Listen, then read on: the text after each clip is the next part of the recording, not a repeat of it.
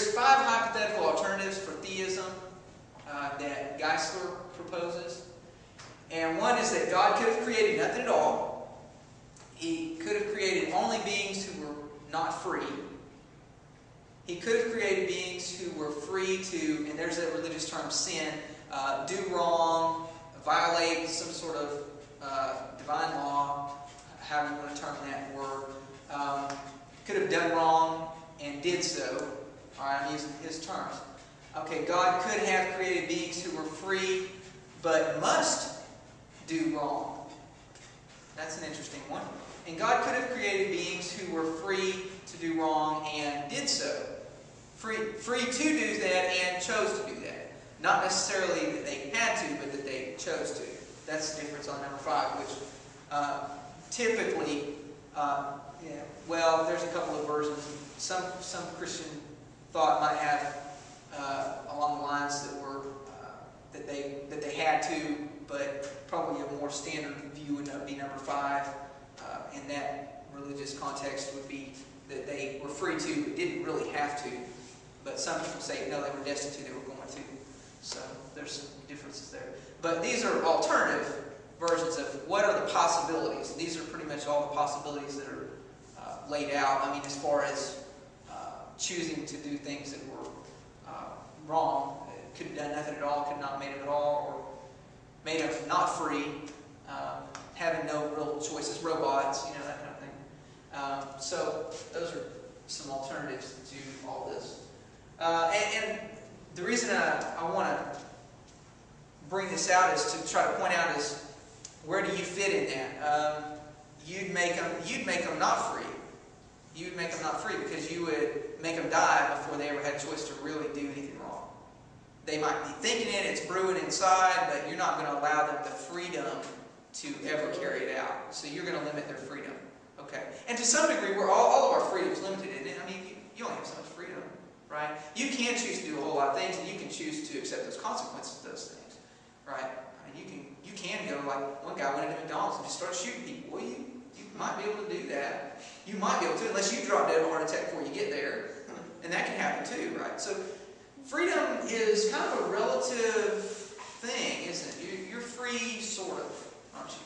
Okay. I'm finding a lack of one. This doesn't have free. Like God could have created only beings who were free. Period. It all has were free, free to sin, didn't sin, free to sin, did sin, free to sin, must sin. But it doesn't have the alternative of just being free. Yeah, that'd be number 5. You're free.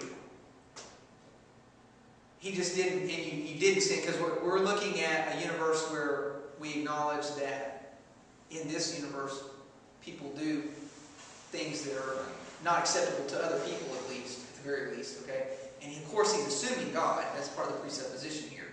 So, in this instance, yeah, that'd be using the analogy that you've been using, Adam and Eve before they screwed up. It was there for a while, so you can't say that he's not taking that into consideration. It's just, it didn't last very long, all right? Because they did make that choice according to that story. So this would be, this would probably free to sin, but did not sin right here. That is that option. That's the before that whole episode. So that short period of time. All did sin. What's that? You said that you didn't have an option where people are free and they didn't sin. That's number 3. Yeah, like they did or did not sin. It's not. Because I don't know, the did sin is almost like the must sin to me. They're just. No. That's right here. That's number 4. Must sin. Must. That's number 4. Number 5 is they are free, and instead of choosing number 3, they chose number 5. So you could have a... So 3 and 5 are just kind of combined. They either choose well, to sin no. or choose not to sin on daily. Well, in the story of Adam and Eve, you have both, because for a while number 3 was the case, and then number 4 came 5, right? You started with number 3 and you ended with number 5. So in that case, you have both in the scenarios. You're going to have one or the other, is what we're saying. Unless you say there is no such thing, there's no such thing as wrong. That's the only other alternative. There is no morality. There is no right or wrong. I'm just saying on morality, you have both 3 and 5. You're not bound to just one. I mean, because you could help an old lady cross the street, or you could trip her, you know. But no. But at any point in time that you have done number 5, that stands. You see what I'm saying? Okay. You're here until say you're 1,000 years old and you've never done anything wrong. Okay, 1,001, you say you do something wrong. Now you're in this category, right? So you've switched categories because now you have done that. No, I'm not saying that you can't do good and bad as a person, as an individual. We might all agree that you can do good things and you can do bad things if you believe in good and bad. Okay, but that's not what we're talking about. We're talking about you never cross that line.